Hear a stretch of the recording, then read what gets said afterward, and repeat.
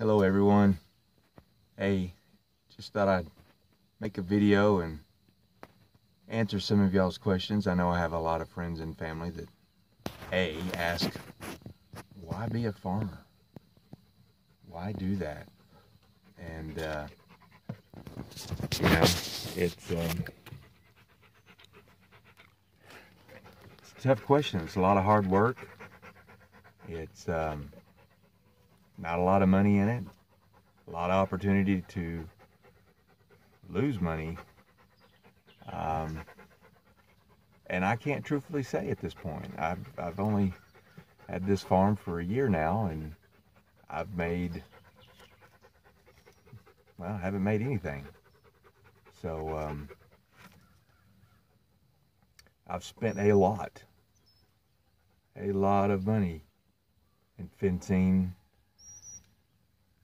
animals.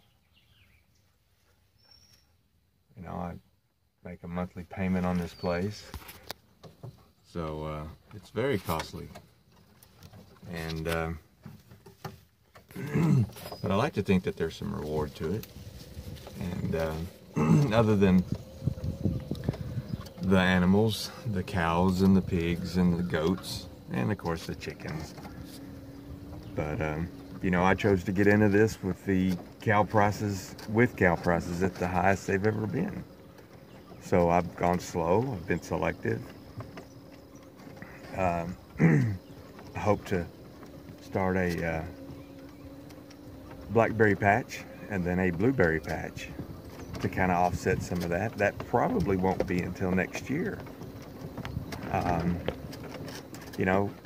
like to give some thanks to some folks that have already given me some blackberry plants and one that's offered, and I just wasn't able to take him up at the time. So anyway, why be a farmer? I don't know. I do know that there's something about honest day work, that what I put into this place is mine. The tremendous things I can teach my two sons, to work hard, a good work ethic, the skills that I've known that that now they know, and fencing, animal husbandry, welding, running equipment, making smart decisions. I've been in the school business for almost 20 years now, and everything they preach is higher order thinking.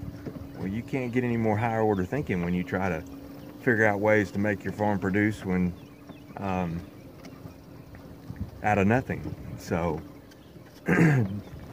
don't think I'm talking doom and gloom. Do I see profit? Do I see money to be made on our place? Yes, I do.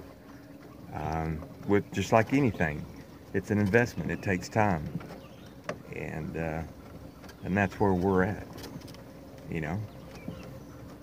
So once again, why be a farmer? I don't know,